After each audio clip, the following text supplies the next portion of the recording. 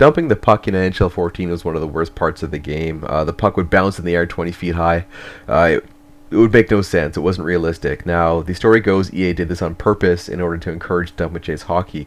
They felt if they didn't add that pop in the air, it would be impossible to recover the puck. This always felt like a cheap, artificial way to create dump and chase hockey, and they've removed that completely from NHL 15, which is great to see. You'll see in the videos here, when you dump the puck in, it just bounces off the board like a puck should.